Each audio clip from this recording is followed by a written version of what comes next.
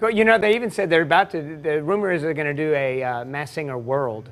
What? No, Yeah. really? So, yeah, that's in the works now that they'll have competitors from all over the world. Don't bump the track, whatever you do. You're getting too close. Yeah, it's almost top of time. But first, yeah, we're talking Masked Singer, getting you ready. Last week, we finally finalized our finale. We know who our three are. We're going to recap for you. Okay. It's been a while since you saw the winner of Group A. That was Firefly. Take a listen. Remember Firefly? And ooh, let me take you there right away, won't you, baby? Send her on and you got to Firefly will light up your rear end, I'll tell you. For sure. There you go. That Firefly. Remember she had the drama where she stormed off stage one time? In the bottom. Bye. But she is still in it. She's in the finale, as well as Ringmaster. Take a listen.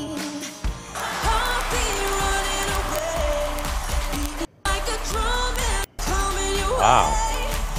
Ringmaster's got it going on too. I tell you what, they kind of sound similar. They do. They do. Could it be the same person?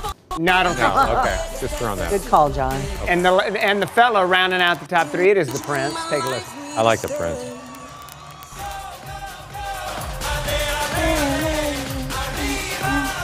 Pretty talented cat. I mean, he sang in Spanish, did a whole bunch of different grooves, different vibes. I like the Prince. I think they should kiss him and then pull it, see what he turns into. See if he turns into a Prince. Yeah. Ricky Martin, could they pull a fast one? I'm thinking maybe Enrique. Enrique Iglesias. Could be.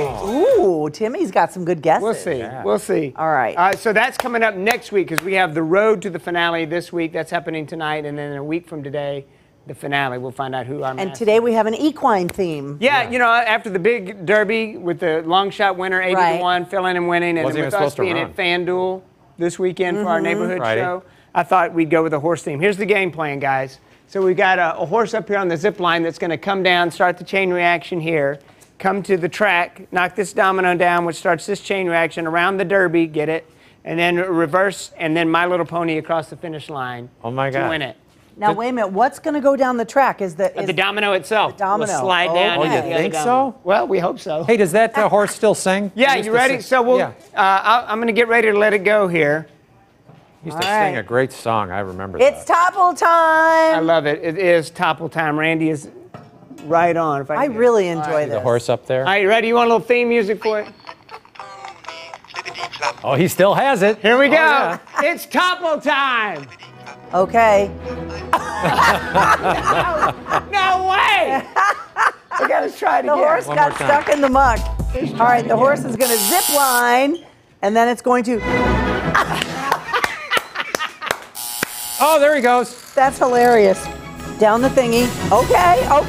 It's happening. All right. It worked. My Little Pony crosses the finish line. That was funny. Again, the horse face planted into the desk. I mean, how did you look at it? It's right on.